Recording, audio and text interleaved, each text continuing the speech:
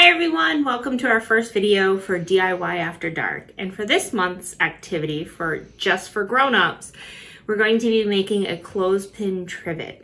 So for this activity, you need about 24 clothespins like this. You need some glue. I personally recommend hot glue. It works really well, really fast, but you can also use Elmer's glue. And when you come pick up your kit at the library, it will be Elmer's glue. And some kind of acrylic paint or stain. You could also leave it natural. You'll see mine in just a moment. So with these 24 clothespins, I only have 2 right now because I already made one. The first thing you have to do is take them apart. So you want to take the metal pieces off of the clothespins and you can just discard them. You're not going to use them at all for this craft. Take the 2 pieces and you're gonna put them back to back like that. You can go ahead and glue it. Now Elmer's, of course, it will work. It takes forever to dry. So if you're going to do this with Elmer's glue, like I said, it will work, it will just take a while.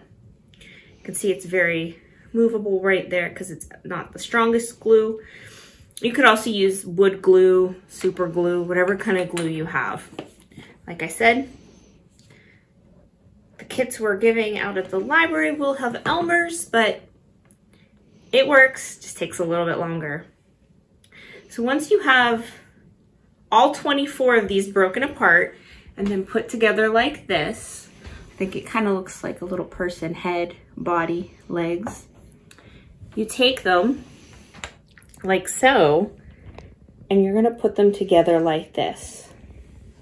I'm not going to glue them because these are all wet here, but you just want to make sure they're all lined up nicely. You're going to go the whole way around with them.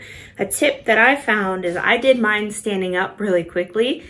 Take your time with it. Sit down, work on a flat surface, and line them all up. So I had to re-glue mine because I said I did mine very quickly, but this is what it will look like when it's done. See, my glue hasn't set yet here. I've been using mine actually to hold my flowers on, and I haven't gotten a chance to paint it yet because I haven't decided what color I wanted to use yet. But that is how you make a clothespin trivet. It's really easy. If you use hot glue, it won't take you very long at all, or any kind of stronger, quick drying glue. If you use the Elmer's, prepare for it to maybe take a day or 2 so everything is nice and firm.